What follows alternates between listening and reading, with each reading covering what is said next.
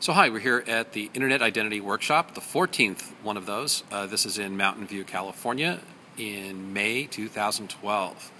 And I'm here with Kevin Marks. Hi there. So Kevin, you led a session.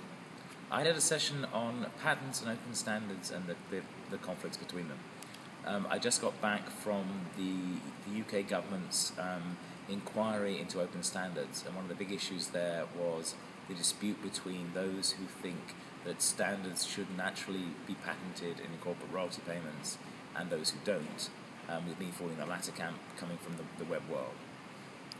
And what did you take away from all of that? What we got from the session was some very good discussion about this, because it's an issue that keeps coming up, and we have various sort of pre-existing solutions that are agreements that companies make with each other that they won't enforce patents, such as the Open Web Foundation Agreement, Twitter's IPA agreement that says they will only use patents defensively to encourage people to file them within the company, and so on.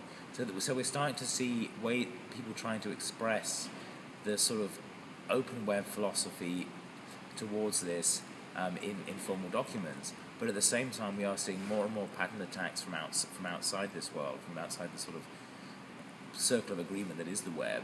And also, there are other industries that have a much more patent-focused model, like telecom, where they presume that they will patent everything and then come up with a patent agreement, and their standards are much more legislative and less empirical. Do we characterize the problem differently than? Or how would you characterize the problem? Let's put it that way. Well, the problem comes of. Depends, if you want to go back to fundamentals, the idea of patents was to get people to disclose their knowledge so other people could use it later. And so in return for that, they were given a temporary monopoly on exploiting the idea, or the mechanism, rather than idea. And that was the goal of patents originally. There's a US view of patents. The UK view of patents is related but slightly different in that patents in the UK grew out of the Crown granting a monopoly on a particular industry to people, and this practice grew in medieval times to the point where you had to have a license from the Crown to do certain things. King James VI overruled most of this in the Act of Monopolies and abolished all these pre-existing monopolies, but said we'll give ones for new inventions if they don't cause trouble. I'm paraphrasing slightly, but the clause is not that different from that. Okay. And from that, the sort of patent law has grown. And the problem is that we now have a better method of getting people to disclose things, which is the open source world and the open standards processes that have built the web are built on this public shared description of works in progress, agreeing specifications, iterating those over time. We've got a fairly well-developed way of doing this that has grown through a lot of different organizations, and that is under threat from the sort of old-fashioned medieval monopolies granted by the Crown that patents are. So there was some brainstorming about approaches or philosophies, and they sort of, in terms of how to respond, and these seem to fall into a few buckets. Right. So one bucket is coming up with agreements and amongst ourselves, voluntary agreements between companies, between individuals, and then come up with tools for enforcing those.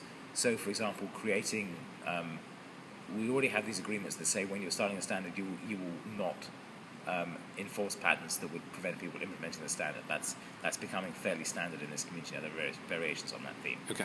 OWFA, Open Web Foundation Agreement, is a good example. It's adopted by many bodies now. Then how do you defend against external bad actors? How do you defend against others who have decided they want to use a patent as leverage to extract money from you? And that there are a lot of ongoing lawsuits about that at the moment. Some of the methods for that are mutual patent licensing agreements. And some people have discussed kind of insurance bodies or defensive pools where companies who have these patents will get together and agree to defend the standard against attackers on it. You proposed the possibility of swamping the patent systems with millions of patents, which I described as every GitHub checkup becomes a patent. Every GitHub check-in becomes a patent.